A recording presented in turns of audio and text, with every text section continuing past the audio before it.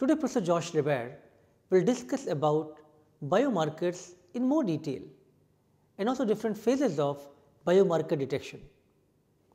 He will then continue talking about the importance of statistics for the biomarker discovery program. Usually biomarker discovery programs are very challenging because to have a real biomarker which could work globally, one need to do large number of samples analysis. One need to do many ways of data analysis to ensure that a given protein or a given candidate biomolecule could really cater the needs of detection or the therapeutic significance in the clinics. So, biomarker discovery programs usually depends on a big team which involves clinicians, technologists, statisticians and many people who are together trying to make meaningful and reproducible data and the sense out of these experiments. I hope today's lecture will give you more insight and nitty-gritty detail about how to do biomarker discovery based research. So, let us welcome Dr. Josh Lebert for today's lecture.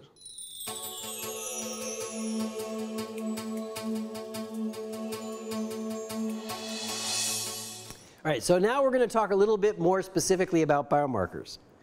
Okay? All right, so I won't go through this part a lot because we kind of did this. So we talked about why you would do it. You want to monitor disease. You might want to monitor whether therapeutics are working properly. You might be able to use the markers to predict toxicity of drugs or efficacy of drugs. We talked about the use of it to screen for disease, to early detection or even acute diagnosis. Patient shows up in the hospital with crushing substernal pressure in their chest, and you want to know, is this patient, do they just eat some bad food or do they actually have an ongoing heart attack?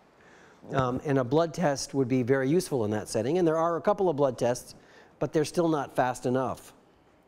You might need a test to look for infectious disease. Yesterday, if you went to the symposium, you heard about the need for blood tests for tuberculosis. This is an illness that infects a third of the population on our planet, and it's one of the top 10 killers of all people, and yet it's very difficult to diagnose. And then, to personalize treatment of therapy. Again, biomarkers may be helpful for that. So all of these are reasons why you'd want biomarkers. So this is sort of a different way of saying what I've told you earlier. This is based on a publication from the Early Detection Research Network at the National Cancer Institute in the US. This basically outlines, if you're going to develop an early detection marker, the phases that you should go through. First, you should do exploratory studies. This is the kind of observed difference study I told you about earlier. Then you need to do a clinical assay and validation, so you need to establish that the assay can detect the disease. Then they would say do a retrospective longitudinal study, so you look, these may be old samples, but you're looking at samples collected over a period of time to ask, does the marker change when the patient goes from no disease to disease? So that's phase 3. Phase 4 would be to do a prospective study. We talked about that earlier. Collect samples going forward, starting today, and asking, does the marker actually identify those people who are ill? And then cancer control would be to implement the use of that marker in a large-scale screening population. Okay, so I'm going to walk through about 6 or 7 rules for biomarkers, and then let's see if we can understand them all. So the first goal, and I told you about this earlier, is to define your goal clearly. So what is it that you want to do? Why are you making a marker? What do you hope that it will help you accomplish? So let's diverge now and talk a little bit about the statistics of biomarkers. Okay, so this is obvious, right? You have a population of people. Some of the people have the disease and some people don't, right? That's true of any population anywhere. You got some people in that population that have it and some people that don't, right? And we're going to, for the moment now, let's assume that this is absolute truth. This is, truth with, Roman characters. This is the absolute answer. And then now we also have a test. This is our biomarker right here. And our test is designed to predict these two features. The test can either have a positive result or it can have a negative result. Ideally, we want the positive result to tell us when the disease is present and the negative result to tell us when the disease is absent. Okay? But as you know, nothing is ever perfect. So let's look at the possible cases. The first mathematical thing we know is that A plus B plus C plus D are all the people in the study population. So this box here is everybody in our study. Okay, so first we've got this group over here. So we call those the true positives. True positives means the test was positive and they actually had the disease. So the test got it right. That's as it should be, right? Okay, the second group is this group down here, and those are what we would call the true negatives. In this case, the test was negative, and these people also did not have the disease. So once again, the test was correct. So this box here and that box there, that's when the test is working well. It does what it's supposed to do, right? So that group of people is A, this group of people is D. Okay, so what about this? That's a false positive, right? What's a false positive? Okay, I got a lot of answers over here.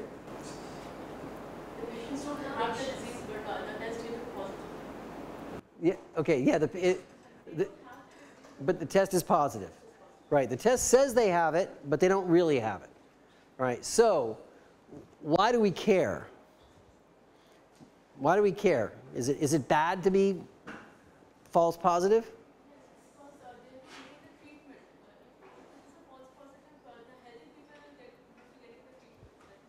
So they might get inappropriate treatment. What else? They have mental strain that they're having a disease because they think they have a disease. Right, right. So you're going to, particularly if it's a disease like cancer, there's a lot of emotional anguish to thinking that you're a cancer patient when you don't really have cancer, right? Right. And then in some cases, it's also you put them through needless testing to see if they have a disease, and that can be either or both expensive and tiring for patients, right? So the consequences of false positives are, as you all point out, emotional angst, expensive testing, and it reduces the success of a treatment regimen. This has to do with when you're actually testing your drugs. If the marker said that they had the disease, but they didn't really have the disease, and your drug won't cure those people, and so you'll get inappropriate results. Okay, and then this group down here, we call those false negatives. The test was negative, but in fact they really have the disease. So what's the consequence of a false negative? Right, right. You miss the disease. The patient is ill. You told them, you know what, you're perfectly healthy. Go about your life. Don't worry about it. And then 6 months later, they have the disease. Right. So, so this is a misdiagnosis. It's a missed opportunity for intervention. It is by far the most common cause for malpractice lawsuits in the U.S. The missed diagnosis of cancer is the biggest cause of huge, lawsuits in the U.S. And so you don't want to be wrong about this. The consequences of a false negative are big. So rule number 2 of biomarkers is understand the consequences of being wrong. You need to know why it's important to have a good biomarker. Okay. So now, how do we calculate the probability of disease? Well, you take, right? So this is the disease, and these are the people that have the disease. So what's the probability of disease mathematically here?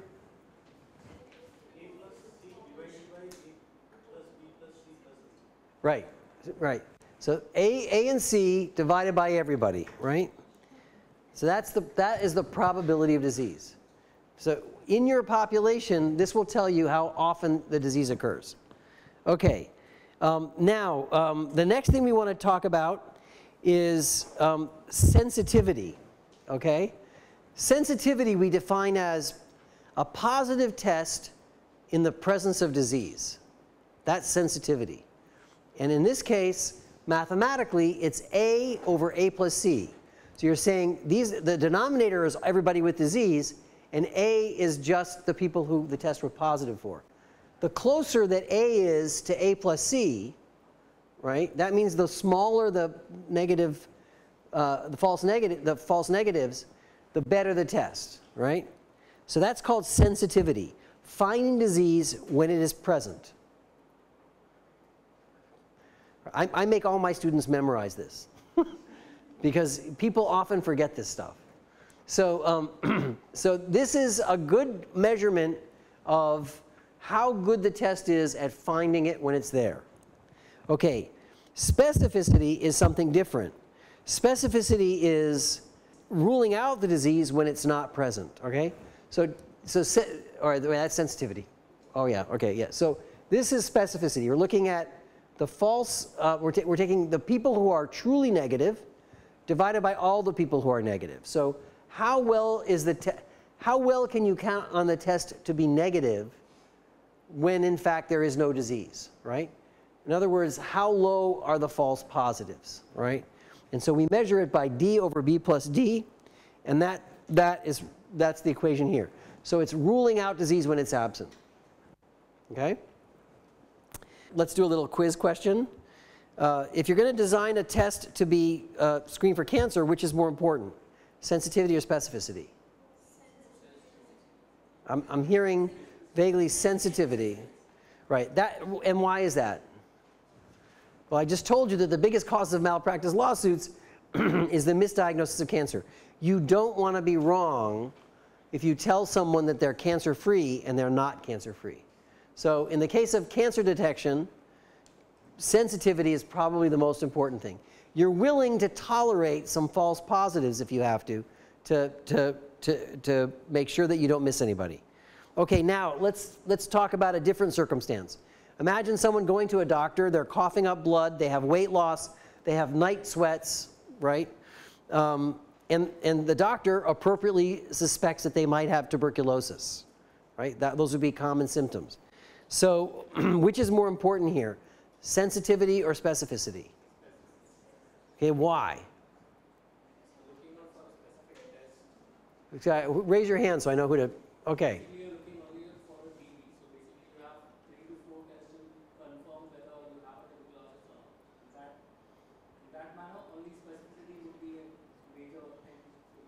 Right. For the TB. The point is that sensitivity isn't an issue here because the patient's right there in front of you. You already know this person's sick. That's not the question anymore. The sickness is already a given.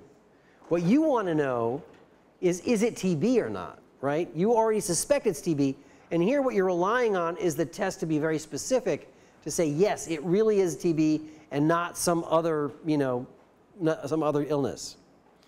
Okay, so now I'm going to show you a little bit about, it turns out sensitivity and specificity in many cases work against each other. Because typically what happens is you have a test for a particular molecule or a typical biomarker, you set a threshold value and you say if it's above this value, I'm going to say it's positive. If it's below this value, I'm going to say it's negative, right? And the challenge is that as you elevate or decrease that number, you will alter both the sensitivity and the specificity, and oftentimes in opposing ways. So I will tell you right now that these are data for a test for diabetes, and the idea behind this test was that they were going to measure blood sugar after a meal. It turns out that this is a bad test for diabetes, and no one uses it, okay? You'll see why in a minute. But it is a useful test to look at this because it does illustrate the concept a little bit, okay?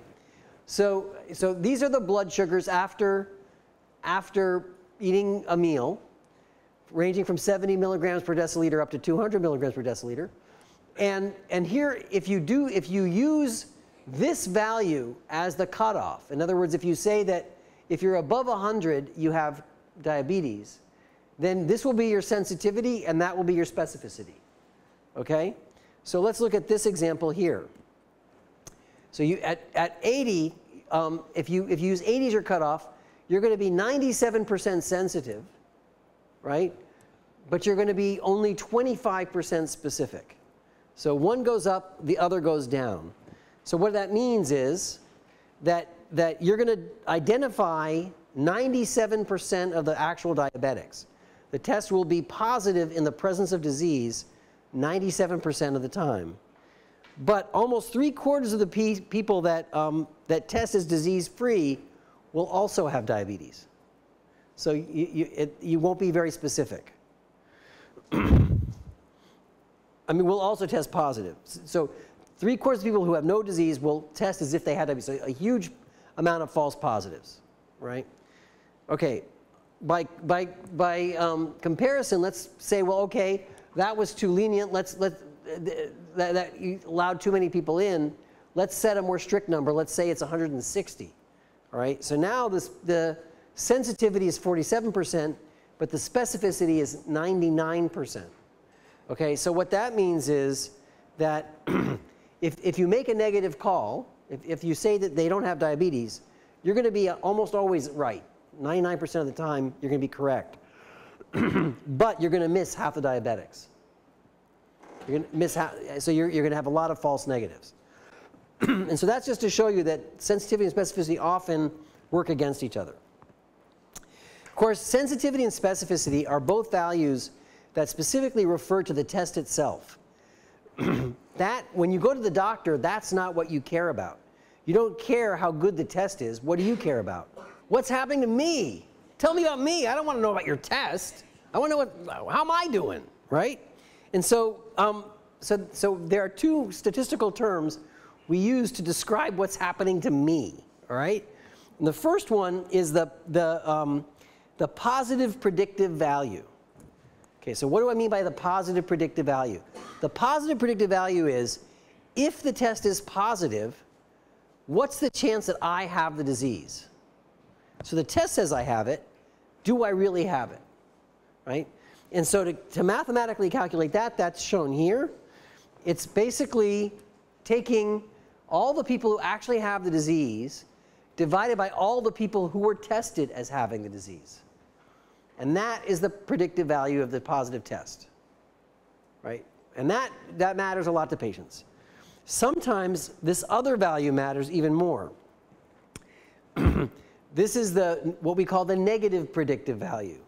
So if you had a test, we did a test for cancer, or we did a test for birth defects in your child. How sure are we that you don't have cancer, or your child doesn't have birth defects? Right? So how confident is a negative value in telling you that you are disease-free? And that is defined as taking all the people who are truly negative divided by all the people who are tested as negative. So positive predictive value and negative predictive value, this is what doctors care about. This is what patients care about. What's happening to me? How am I doing? Okay, so we're going to do a little quiz now. Okay, so this is a quiz for, in this case, a test called reorder amnesia. The disease is occurs in 1 in 1,000 people. So it's a pretty common disease. The sensitivity of our test is 99%, and the specificity is 95%. Okay?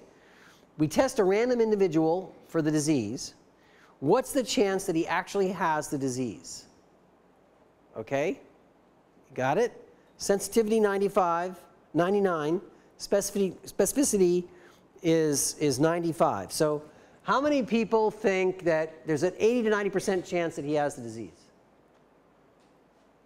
Okay, got one of those. How many people think it's 60 to 80% chance that he actually has the disease? How about 40 to 60? You can raise your hand, some answer at least. I'm going to assume you got it all wrong if you didn't get it. 20 to 40%?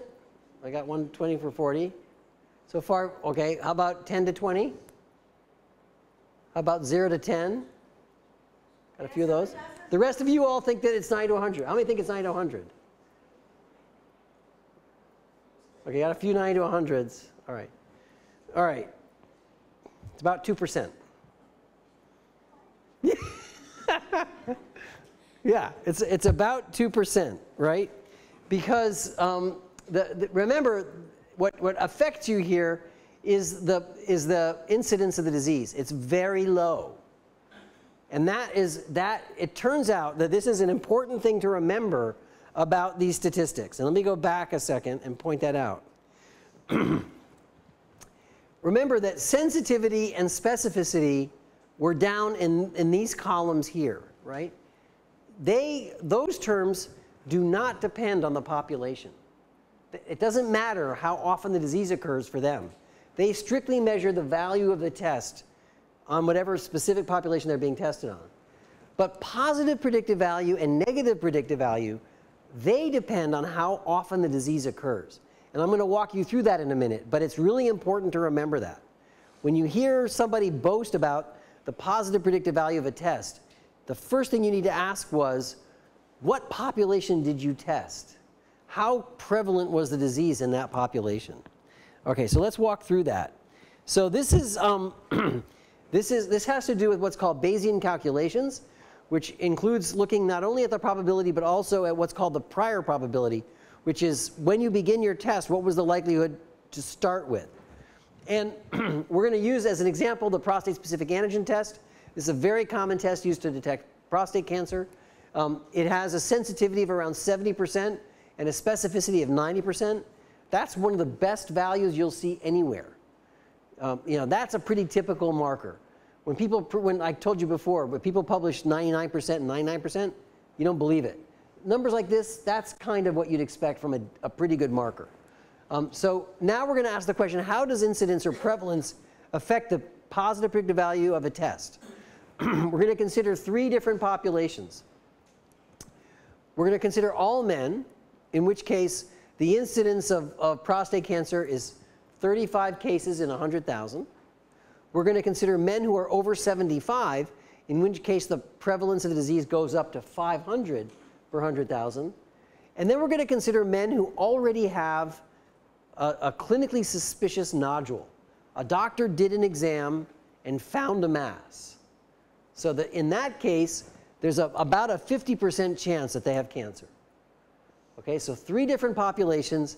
These are the incidence. Remember I told you the probability of disease, A plus C over A plus B plus C plus D? That's what these numbers are, right here. Okay, so let's look at the first case. In this case, we're looking at the clinical nodule, a 50% likelihood to start that this person has cancer, right? So notice that I have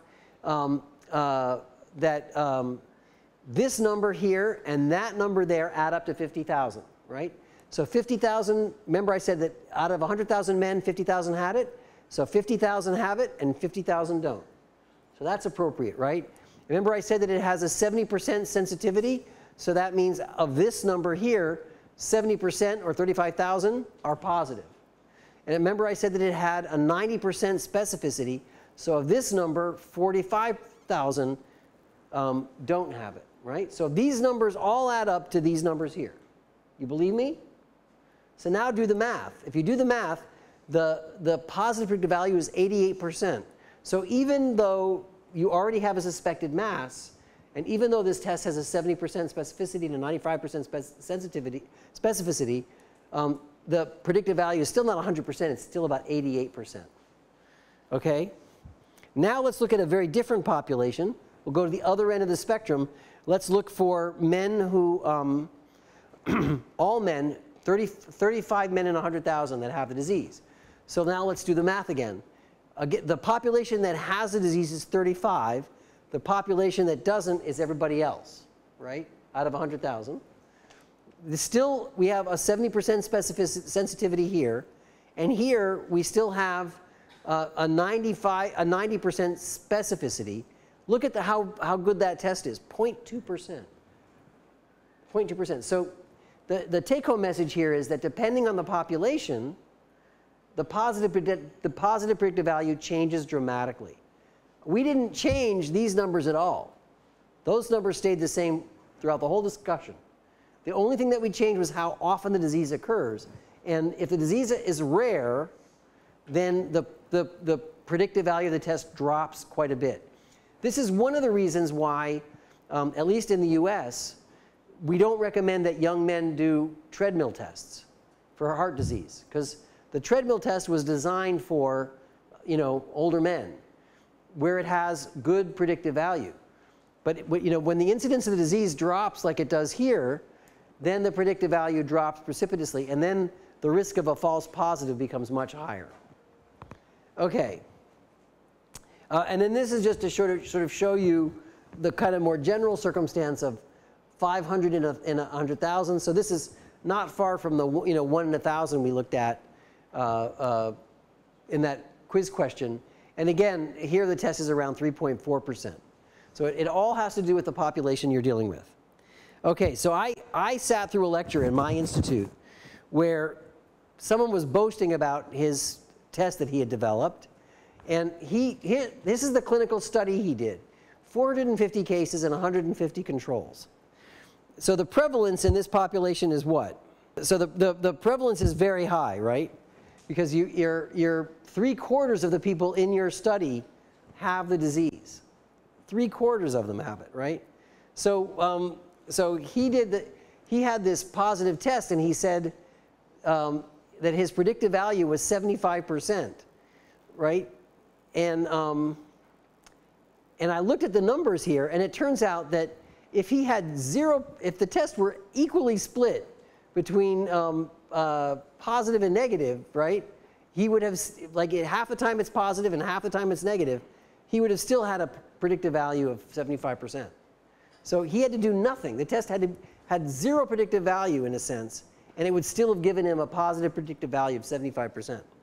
So it was pretty lame presentation. Okay, so rule number 3, choose your population carefully, right? All right, so if you're going to do an early biomarker study, then make sure you pick people who have early stage disease, because that's when you want to get the disease. Will it apply, if the test will apply to people with different stages of disease, if it could be confounded by people with different diseases, maybe they have other things that could alter their CEA levels or have non-malignant GI disease. And just remember that sometimes it's more important to separate disease A from B than disease A from normal. So imagine if you're in a clinic and someone walks into your clinic and they have abdominal pain. And they tell you that they've had abdominal pain for months and they've been losing weight, right? In that case, you're not necessarily interested in distinguishing colon cancer from healthy people. You might be more interested in distinguishing colon cancer from inflammatory bowel disease. You know the patient's ill. They've been suffering from GI symptoms for months. So there's something wrong. You're not separating normal from cancer. You're separating cancer from other GI diseases. And so always remember that if you're going to do a study to find a biomarker, you should use a population of maybe people with non-cancer GI diseases from cancer diseases. You need to make sure you don't extrapolate inappropriately. If you develop a test that's good in one population, it might not work in another population. If for example, their kidneys don't work as well in older people, if it's something that's excreted by the kidneys, the test may work in a 20-year-old. It may not work in a 60-year-old. Diseases on stomach cancer, for example, don't extrapolate to the USA. The risk factors for stomach cancer are much higher there. That population is different. And of course, patients in the hospital are different from healthy people. Okay, and then this is something that we talked about a little bit earlier already. This is what I call the fallacy of statistical significance. And so we kind of covered that already.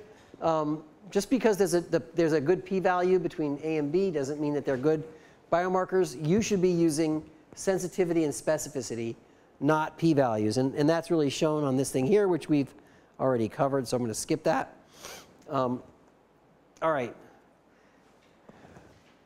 All right, so focus on sensitive and specificity markers and not on statistical significance. All right, that's fair. All right, so now I want to mention a little bit and we're coming to the end here, the omics trap.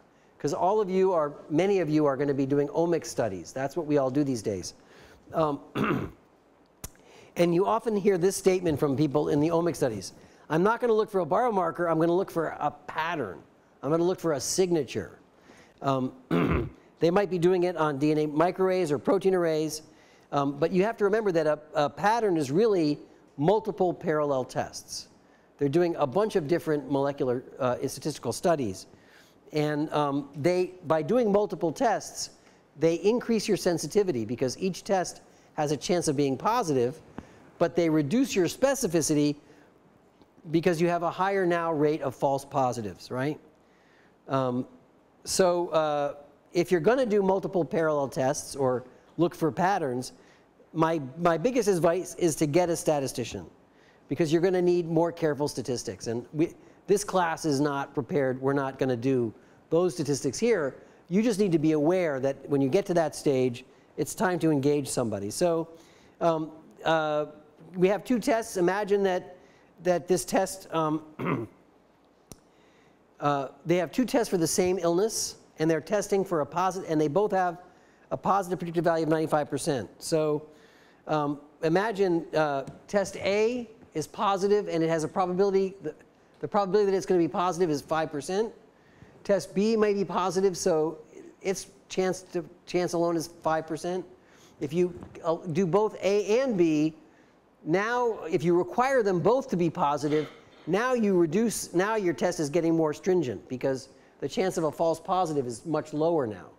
But if you accept either one, now the chance is much higher because you now have to add the two effects together. Okay. Yeah, so this is even, now imagine if you do this with multiple tests. So now you have a whole series of tests. I'm going to just go. So now each of these is going to have a different positive predictive value. They're going to have all kinds of different due to random chances. And if you add them all up, the numbers get to be outrageous. So again, the take-home message is get a biostatistician. So here's the example that I like to remind people of when they're doing multiple testing. And this is a lot like what you would see in an omics study. So if I asked every one of you to take out a coin and flip it and mark down whether you got a heads or a tails, what do you think the likelihood is that the result on the coin would predict the gender of the individual who flipped the coin? Right? Nothing, right? Okay, now let me change that. Let's say that I gave you each 10,000 coins to flip. And you went one by one and flipped every coin, and you marked down heads or tails. What's the chance that among those 10,000 flips, that one of them, maybe the 5,635th of them, would correlate with sex of the individual? There's a chance, right? Might not be perfect, but among those 10,000 tries, maybe one of them, by chance alone, would align, maybe not perfectly, but it would align with the gender of the individual. And you would say, aha, I found a biomarker. If you flip a coin 5,635 times, that one will predict the sex of the individual. But you'd be wrong. So how would you prove that you'd be wrong?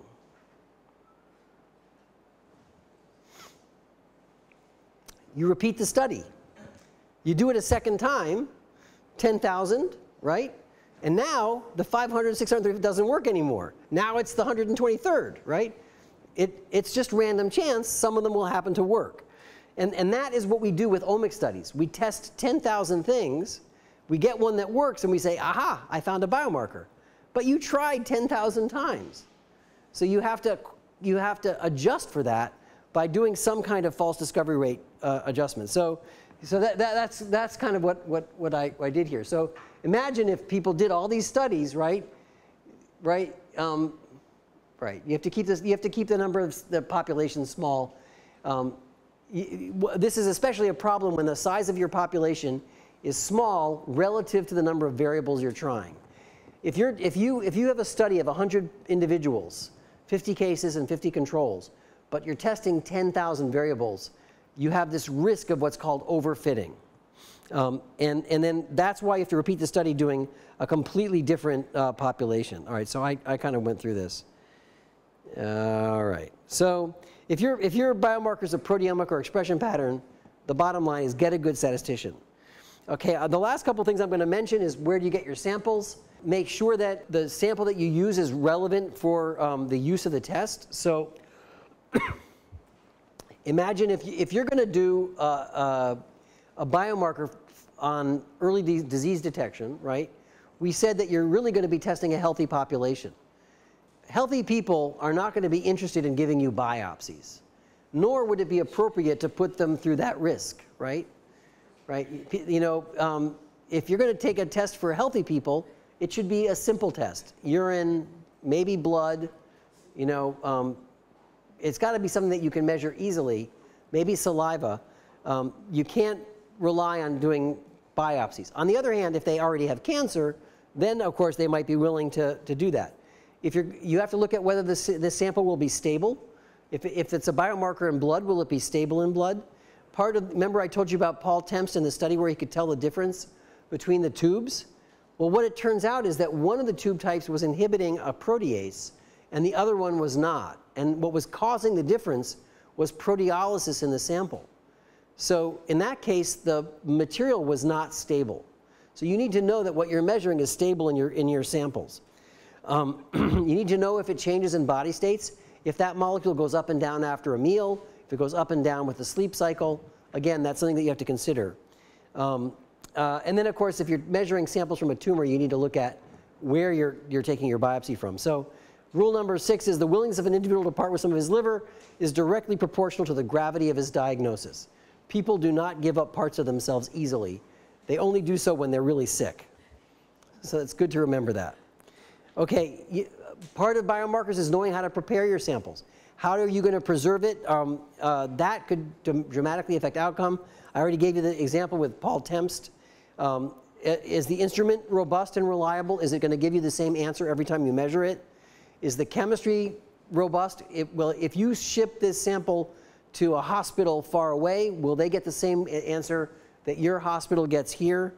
And then, of course, what controls you're going to use. So these are just some of the general things to think about. So will sample preparation affect the reading? Are you handling the samples properly? Are you going to freeze them? And then, of course, you need to know if there are natural variations of the biomarker you're testing from person to person, because that's going to, if there's a lot of natural variation, even among normals, that's going to make it more difficult to use that as a biomarker. And then there's this question of abundance of the biomarker. Is there enough of it in the sample that you can measure it? Is it likely to,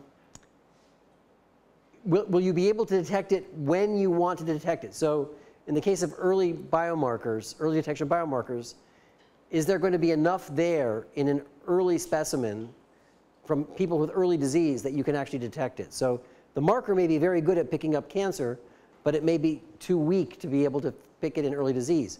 That was the case with the CA125 that I mentioned earlier. It was a good marker for distinguishing ovarian cancer. It's just not abundant enough in early disease to pick it up. Developing a robust, reliable test is half the game.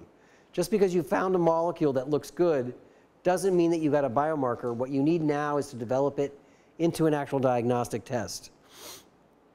And then the last thing I'm going to mention is this one, which is that your markers are likely to be more believable if they relate to the biology of the disease. And I think a couple of you have already mentioned that, but just keep that in mind, that if you want the marker to make sense, look for markers that fit with what you think is going on in the disease. If it's just sort of a random molecule, it'll be a lot harder to validate it. So I will stop there.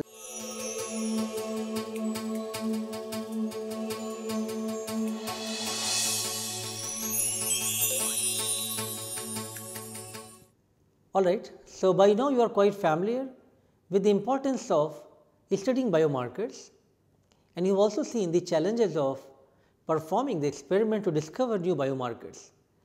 And I must say that it is a very, very challenging journey, and that's why actual clinical translation of biomarkers is not easy and not very successful either. There are a lot of candidate proteins have been discovered which have potential for the biomarkers, especially for early detection of disease or prognostic values or even therapeutic values. However, many of the biomarkers are not easily translatable to the clinics. Reason that you need to do a lot of validation to ensure that from the discovery work what the biomarkers have been identified, they really fit the purpose of the clinical assays, and they are able to serve the utility for the large patient populations. Therefore, the biomarker discovery program, even if it is performed on the small number of samples, you need to now scale up to the really large number of samples to do the validation that these proteins are actually showing the kind of expression pattern which you have discovered from the initial workflow.